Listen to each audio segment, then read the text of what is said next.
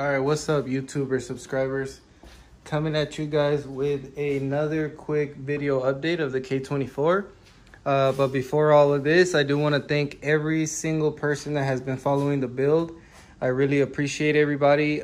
We got to 1,000 subscribers, and the build is definitely going. There's a lot of different things that I did to the car to keep it interesting for everybody to just keep watching and then just looking at a build come together. So once again, I appreciate all the support for those guys that have been supporting since day one, and all the new subscribers. Appreciate you guys too. So today we are going to be announcing the winner. I'm going to pull the laptop out. We're going to go on random.org and we're going to pick a random winner off the comments from the previous video. So before we pick the winner, I just wanted to show you guys real quick what I got for the car. Is some Skunk 2 lower control arms with hardened bushings. So what I did was I already actually took out the passenger side. And as you guys can see, this bushing was shot because it's already sitting down. It's not directly in the center. And then this one was definitely shot out. It's broken on this side.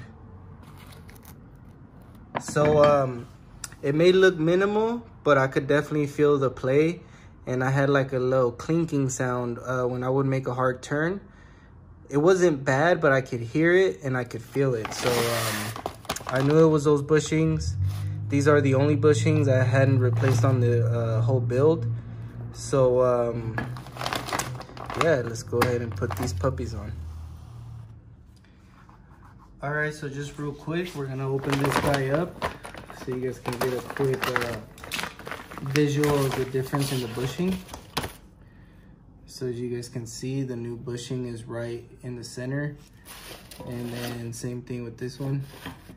And then this is the hardened bushing, and Skunk 2 says this is 15% stronger than OEM as far as how hard it is. So yeah, the Skunk 2 emblem. This is my first time using Skunk 2 suspension parts. I figured I got the suspension, so might as well keep the Skunk 2 theme going. So if we do any more suspension pieces, it'll be Skunk 2. That's what I'm gonna go with on the car.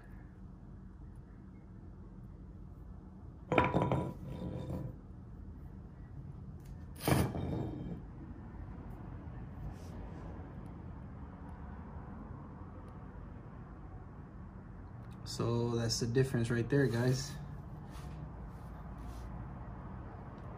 All right, so here we go, boys. Got the lower control arms installed.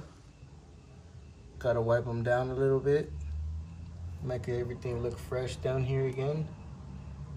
And yeah, real simple to install, guys. If you guys do have a traction bar, just go ahead and unbolt it from the bolts. Don't take off the bracket. The bracket should let you swing it over because of the spherical joint. And yeah, just move it out the way. Real simple.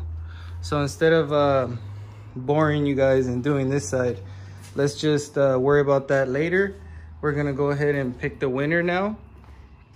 So I found this website because random.org does not do a comment picker. So that website, I'm gonna show you guys. This is a video where you guys all made a comment. This website right here picks the random comments. So it's gonna look for the comments. It's asking me allow duplicates and include replies. I'm gonna take off the replies because I did reply to most of you guys. I'll show you again. So now it's gonna say continue. And we have 71 comments total. So we're gonna go ahead and pick a winner. I appreciate you guys. Good luck to everybody. And here we go.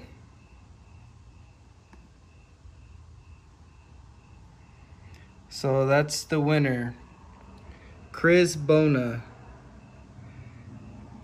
Congratulations. I will be sending you out $100 Tri-State Motorsports gift card.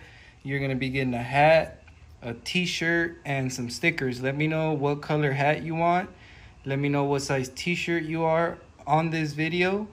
And once again, appreciate everybody, and we will keep you guys updated on the K24 Civic. You guys kind of beat me to the 1,000 subscribers. I didn't think we'd get there that fast. I thought I'd have the ECU, which I still haven't got. I'm still waiting for it in the mail. Should be here soon. But yeah, hopefully we get to the roller soon. I'm gonna do a few little minor updates to the car before we go to the tune. And I will keep you guys updated on what I'm gonna be doing to it.